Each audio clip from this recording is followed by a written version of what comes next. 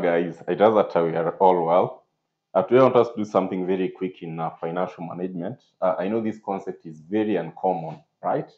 And the concept that I want us to handle in this class now is about economic order quantity component of EOQ. These are, of course, a very uncommon area in financial management, but it will be very important if at all we have this knowledge right. So when you're talking about economic order quantity, there's a question that I've just posted there. This is a question that, of course, we did in a block revision. So I want us to review that question again. It is very important that we have this knowledge, right? So looking at EOQ, as I've always guided you, it is important that we should always be having a formula. First of all, we understand that this concept is coming from working capital management. This is under working capital management, where, of course, the whole idea of EOQ, we are looking at management of inventory. So, in this question of ours, which I believe it is very visible on our end, believing that you can be able to see that question. So these are what you're told, of course, by our good examiner, believing that the question is very visible. We're told that Make Connect Limited sells on average 2,000 units of product Make per month. The purchase price per unit of product is 2. The cost of placing each order is 50, and carrying cost is 10% of the purchase price. Required. We're told to work out, number 1, EOQ, that is economic order quantity. Number 2, total relevant cost per annum. And number 3, we are told to assume that the company has received a discount off of 1% for purchase of at least 4,500 units per order. Using supporting calculations, advise the company on whether to take advantage of the discount offer. So when you are given such questions, of course, number 1, as I've always guided you, being a quantitative paper, formula will earn your mark. So right away, come and tell the examiner that you know what you're doing. So show this examiner that you know what you're doing by giving us a formula, which is about 2 DCO HC square root. That is our formula for economic order quantity. So after we're done with this, it is important again for us to identify the variables given. Like in our case, if at all you can see, the variables given, number 1, of course, we have our annual demand, where we are told that at this point, Make Connect Limited sells on average 2,000 units of product Make. So in this case, you're having our demand to be 2,000 units per month. Remember, that is per month. That is where the catch is. So you need to determine for the whole year, because D here stands for our annual demand. D there stands for our annual demand. So that was the first catch. In that case, remember, you're given per month. So it is upon us to determine on a per annum basis. So there are a lot of confidence we'll be having, of course, 2,000 by 12 to give us what? 24,000 units. So here, I'll be talking of 24,000.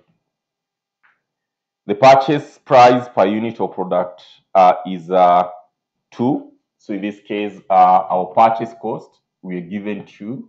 What about our ordering cost? We are told the cost of placing an order is 50. Cost of placing an order is 50. Then the carrying cost is 10% of the purchase cost. So carrying cost, we said that is the same as holding cost, where the good examiner is telling us is 10% of the purchase price. So 10% of our purchase price, which was 2. See, that is per unit. The purchase price per unit of the product is 2, and you're told that our holding cost is 10% of 2. So therefore, you just take, of course, 10% of 2, which in this case, we are having what? 0.2.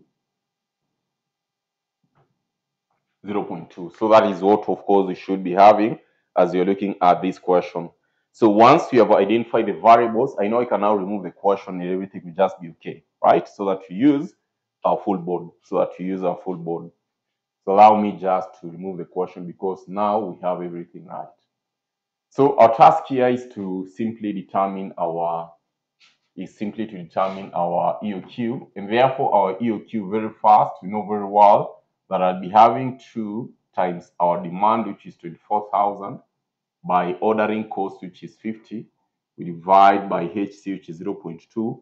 I should not forget to have what? Our square root. This will give us our EOQ of how many units. So we pick our calculator, of course, which I'm having 2 times 24,000, yeah, by 50. We divide by 0.2. I should determine the square root of that, which in this case, Mwalimu is getting our EOQ to be a value of 3464 units. Kindly confirm. If at all, we are getting the same value of 3464 units. So 2 by 24,000 by 50 divide by 0.2 square root. Answer, we are getting 3464 units. Kindly confirm if it is the same value that you're getting. After that, we proceed to the next part where a good examiner is asking us the total relevant cost per annum. So when you ask of relevant cost at any given point in time, whenever we read about total relevant cost, in the event that we are having, of course, what? In the event that we are having discount, total relevant cost. In the event that we are having discount, we'll always be talking our TC to be our purchase cost, okay, plus our ordering cost, plus our holding cost. This is what will give us our total cost. This is what will give us our total cost. So therefore, there are a lot of confidence determining our purchase cost here. We can take, of course, we have 24,000 per annum. So that is a price per unit times the number of units. So we take 24,000 by 2. Talk about our ordering cost. You should always recall that ordering cost, you're looking at the number of orders, which is D over Q times CO. So there's a lot of confidence here. We are taking 24,000 divided by the number of units, which is 3464, times our CO, which is 50. Then finally, when you're here about HC, we're looking at the average inventory, which our average inventory, we're here about Q over 2 times HC. So there's a lot of confidence. Our Q is 3464. We divide by 2 times HC, which is 0.2. See? So this will give us our total cost. And therefore, we have 24,000 by 2 to give us 48,000 here. We have 24,000, of course, divided by 3464 times 50, which would give us, of course, a value of 346. 3464 divided by 2 times 0.2 to give us 346. Recall, we said that at any given point in time at EOQ, our holding cost will always be equal to ordering cost. So therefore, what will we be having? 48,000 plus 346 plus 346, which will give us 48,692. Okay? So once we are through with our relevant cost in that regard, we proceed to the next part. The next part of the question, the examiner wanted us to do what? If at all you can confirm the next part here, we're told, assume that the company has received a discount offer of 1% for purchase of at least 4,500 units per order. So using supporting calculations, advise the company on whether to take advantage of the discount or not. So that is a very important item, of course, for us to always consider. And therefore, what will we be having? We should be talking about, number one, we are looking at our new cost. So our new cost, what will we be having as our new cost? I'm having an offer that I'm given by our supplier. but with certain conditions. The first condition is that I should purchase anytime I'm taking an order or queue. Anytime you're taking an order or queue, I should always be taking an order of 4,500 units. Currently, our EOQ is 3464. He will give us a offer discount of 1%. So therefore, you're talking about 2 times 99%. That should be, of course, we take 2 times 0.99 to give us 1.90. 1.90.